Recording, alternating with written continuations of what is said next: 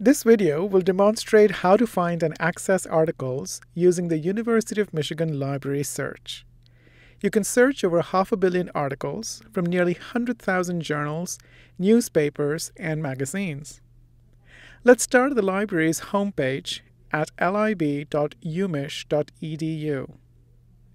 Perhaps you're writing a paper and your topic is about Andy Warhol and TV. Type your topic into the search box and click Search. You'll see that you have results from the catalog, articles, databases, and more. Since you're specifically looking for articles, you'll look only at the results inside the Articles column. Go down to the bottom of the Articles column and click on the option to View All Articles Results. On this page, you'll see more results and now have options to refine them. You can use the options in the left column to refine the results, such as limiting to only scholarly articles, excluding newspapers, selecting dates when the articles were published, or selecting a format or subject. Now let's select a result to get more information about that article. You'll be provided with an abstract and other information, including author and publication.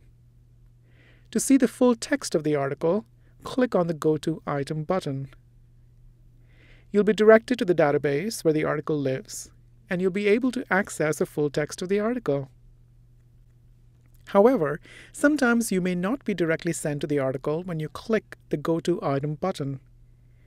In this listing, we see that we are sent to another page called mGetIt. Let's click on the Read Article button to get to our article. Oops! It looks like this database was unable to direct us to the full-text article. Don't worry. If you run into this issue, you'll have several options. In this case, you can go back to the previous page and select another option to try to get to the article. Let's try accessing the article from JSTOR this time. And this time, we're able to access the full text.